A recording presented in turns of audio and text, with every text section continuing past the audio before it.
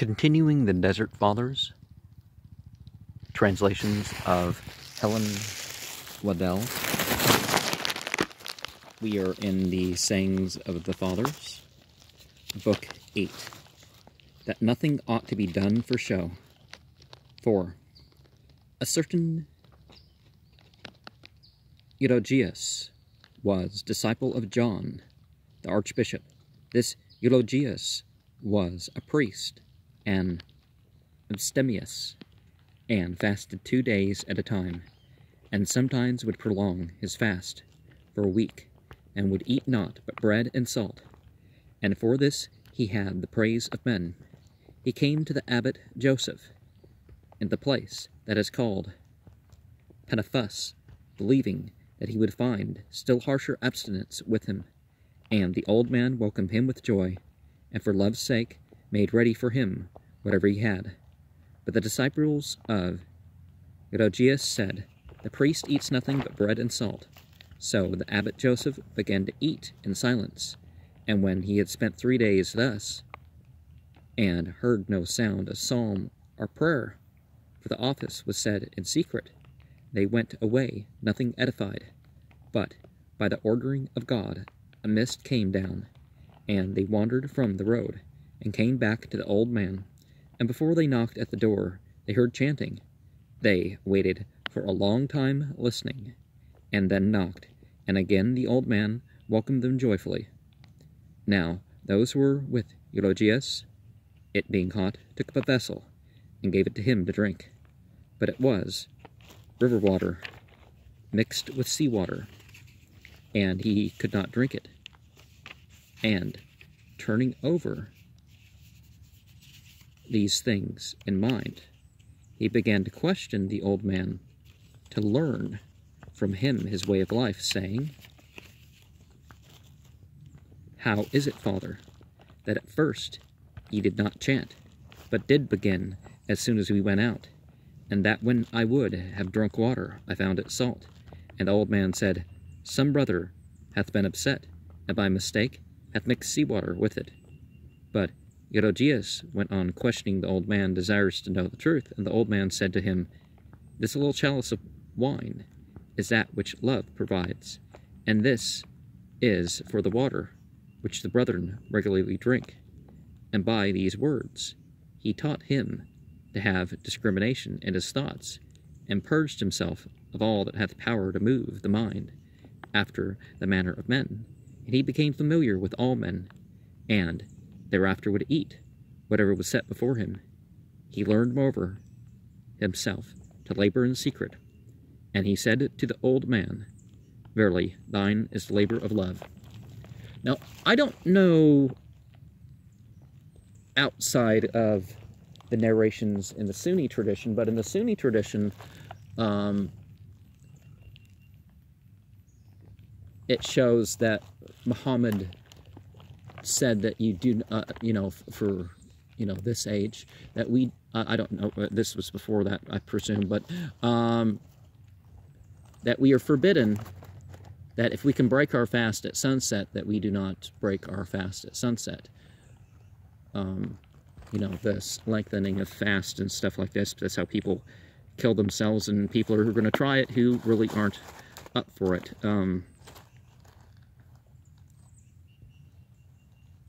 But, of course, that teaching goes outside of people who would accept Islam. But the 6. At one time there came a certain brother to the abbot Theodore of Ferme, and spent 3 days questioning him, that he might hear some word from him.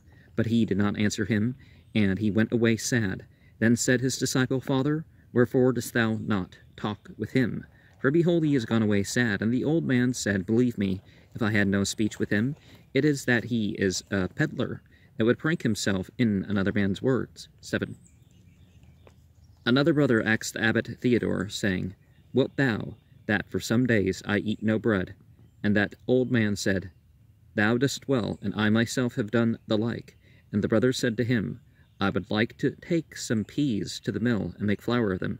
And the abbot Theodore said to him, "If thou art already for the mill, make thyself bread, and what need is there of this quibbling?" 8. Another brother questioned the same old man, the Abbot Theodore, and began to discuss and inquire into labors which he had not yet performed. And the old man said to him, Thou hast not yet found thy ship, nor put thy baggage in her, nor begun to sail, and art thou already in the city, whither thou hast planned to come, when thou hast first labored in that whereof thou speakest? Then speak from out the thing itself. 9. The Abbot Cassian said, There came a certain brother to the Abbot Serapion, and the old man urged him to make the accustomed prayer, but he, declaring that he was a sinful man and unworthy of the monk's habit that he wore, would not consent. The old man would have washed his feet, and again, using the same words, he would in no way consent. The old man, however, made him eat, and began in love to counsel him, saying, My son, if thou dost wish to profit, stay in thy cell, and look to thyself, and the work of thine hands, for it will advantage thee less to travel than to sit still. But on hearing this, he was angered, and his countenance altered, that he could not hide it from the old man. So the Abbot Serapion said to him, But now thou wert saying, I am a sinful man, and accusing thyself as unfit even to live, and because I gave thee loving counsel, oughtest thou to grow so angry? If thou wouldst in truth be humble, learn to bear manfully such things as are put upon thee by another, and do not pour baleful words over thyself. And the brother, hearing this, did penance before the old man, and went much profited away. 10. At one time a providential judge heard of the Abbot of Moses, and set out into Skeet to see him. But the old man heard of his coming, and got up to flee into the marsh.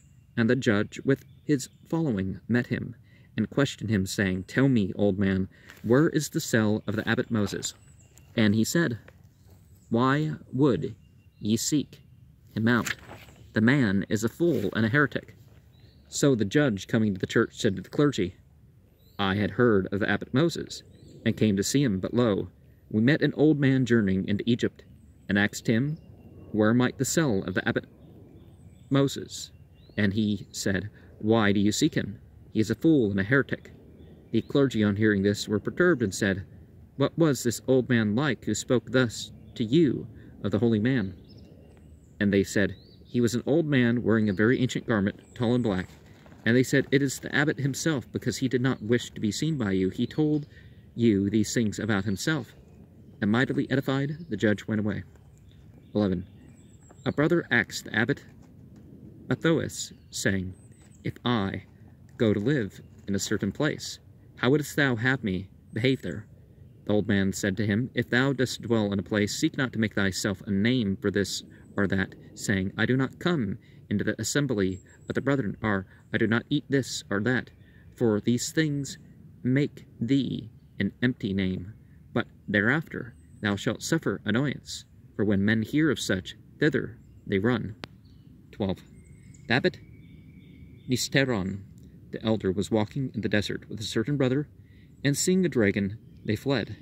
And the brother said to him, Art thou also afraid, father? The old man replied, I am not afraid, my son, but it was expedient that I should flee at sight of the dragon, that I might not have to fly the serpent of vainglory. 17.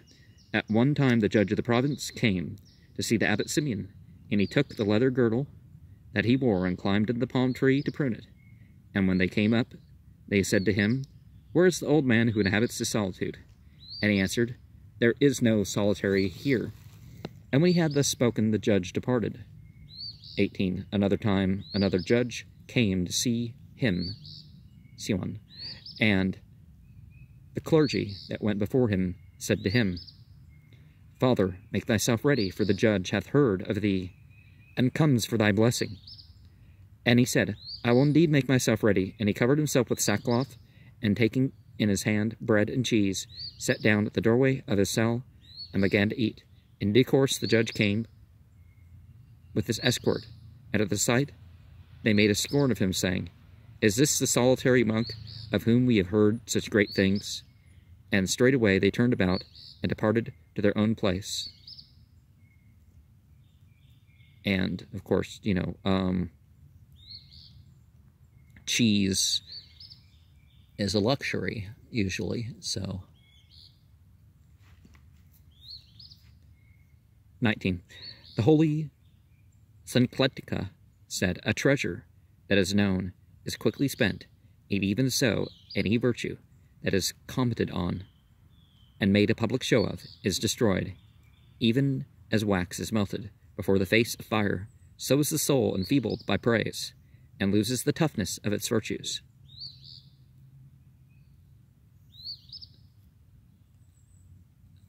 Of course, people who make their own cheese, it's not always, it's just something they well, I mean, it is still technically a luxury, but it's something that, you know, preserves itself versus just milk. 22. There was a certain one that abstained from food and ate no bread. He came to one of the fathers. By chance there came also other pilgrims, and the old man made them a little broth. And when they sat down to eat, the abstemious brother set down for himself a pea that he had steeped and chewed it. And when they got up from the table, the old man took him aside and said to him, Brother, if thou comest to anyone, do not show off to him thy way of life. If thou dost wish to keep to thine own way, abide in thy cell, and go nowhere out from it. And he accepted the words of the old man, and made himself thereafter share the common life in whatsoever fell to his lot with the brethren.